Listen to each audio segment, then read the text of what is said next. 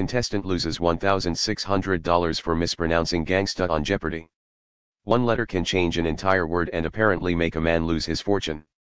Contestant Nick Spicker appeared on Jeopardy's first episode of 2018. Longtime show host Alex Trebek read the Double Jeopardy $1,600 clue.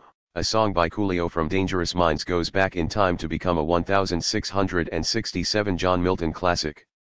Spicker answered, "What is Gangster's Paradise Lost?" in perfect confidence.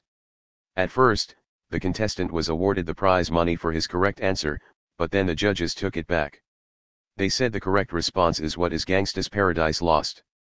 Although Nick's response of Gangster's Paradise Lost was initially accepted, the hard R sound caught the ear of one member of the onstage team, who immediately followed up with a quick check, Jeopardy explained in a post on its website. Show judges ruled that gangsta and gangster are two different words after seeing separate listings in the Oxford Dictionary, with different definitions. According to the Oxford Dictionary, gangsta is defined as an informal noun meaning a gang member. Gangster is listed as a member of a gang of violent crimes. Nick changed not only the song's title, but also its meaning, making his response unacceptable, Jeopardy said on their website. Fans of the show went bonkers on social media. Comedian Roy Wood Jr.